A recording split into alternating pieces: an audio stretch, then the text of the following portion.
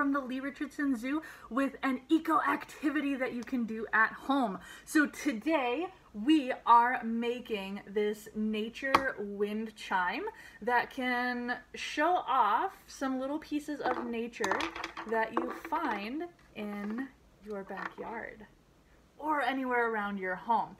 So let's figure out how to make this.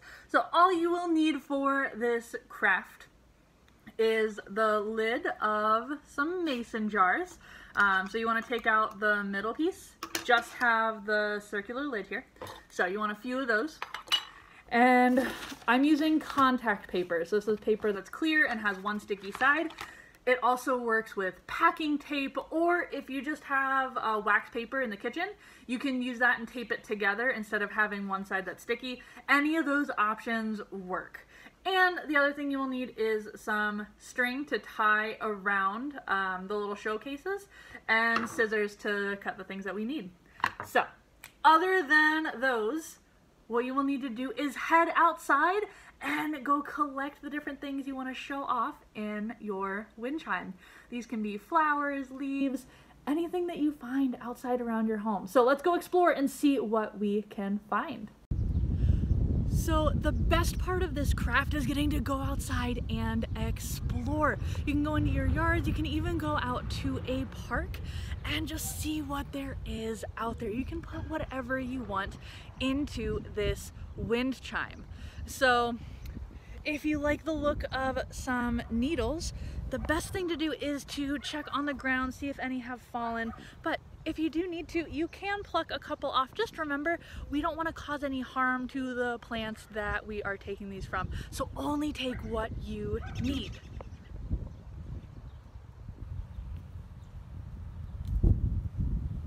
Got a couple. All right. And sometimes leaves can have different shapes. So if you want to show that, we have these, which I think that one looks pretty cool. So I'm gonna take one of these little leaves, and again, only taking what I need to use. We're leaving the rest for the wildlife and other things in nature to use. Alright, once you have found all the different leaves and flowers and whatever else you want to portray in your nature wind chime, you just gotta find one more thing, a good sized stick that you can hang those different strings off of. You probably only need it to be about 1 foot long and not super thick or anything, but go out and find a stick and then head back inside and we will learn how exactly to make the full wind chime. Alrighty, so after we have gone out and collected all the naturey things that we want to put in our wind chime, we can come back inside and start actually creating it. So you want to take your lid from the mason jar, and it's easier if you start by just tying a pretty long piece of string or yarn around it. So that's what you're going to be hanging from.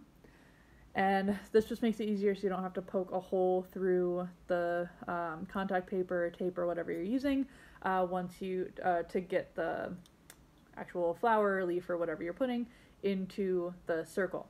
So once that's done, you're going to put the flatter part down on the table, and now we get to make the inside portion.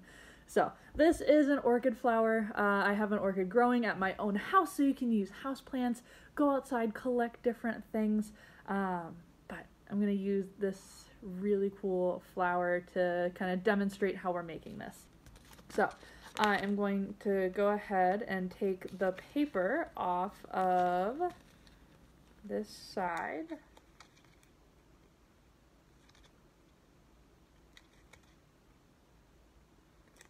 we go.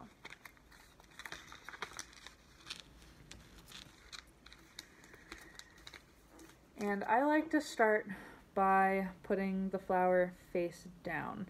And you can kind of press it down against the tape or that sticky side.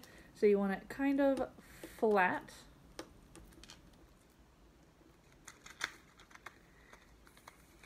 And then we are just going to fold over to the other side. If you have a little bit extra, that is okay. We can kind of trim around that. That is not a huge deal. Okay, and push it down real good. You want it, again, mostly flat. It's obviously not going to be perfectly flat, but that's okay. And then we just take our scissors and snip off the portion we're not using. Okay, so that kind of gives you a flower kind of pressed in and saved. Now for this, once we have this part, we are going to place it face down into the lid. So just like this, so that when you see it through that circle, you can see the whole flower.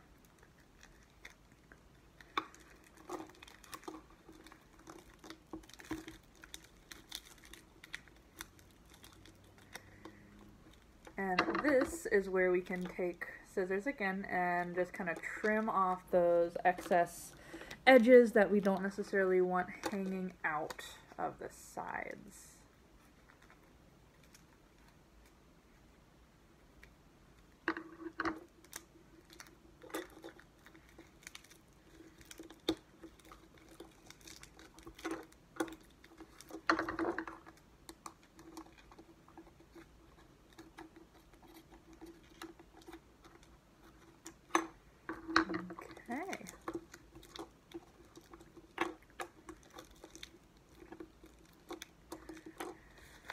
And to finish it off, I will take a couple smaller pieces, or kind of thin but long pieces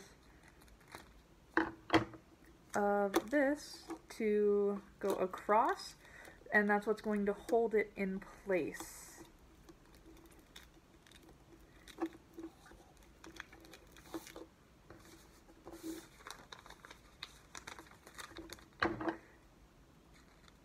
And this is the part, you can get as creative as you want if you have a different way you'd rather kind of hold it onto the mason jar lid. That works, whatever works for you guys. Again, tape is another good option for this. I like to wrap it around the top just to give that extra connection there. And that is how you are going to make the hanging portions of your wind chime.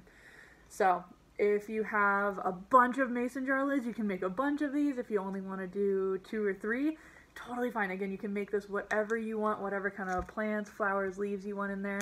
But yeah, so that's how you make the inner portion, or the colorful portion, of what we will be hanging up. And now that we have made all of the hanging portions that we want with whatever little plants you want to show off, it's just time to attach them to the stick. So you just take that other end of the string and tie it to the top of the stick that you collected, and you can hang them at different lengths, different heights, closer together, further apart, whatever you want it to look like.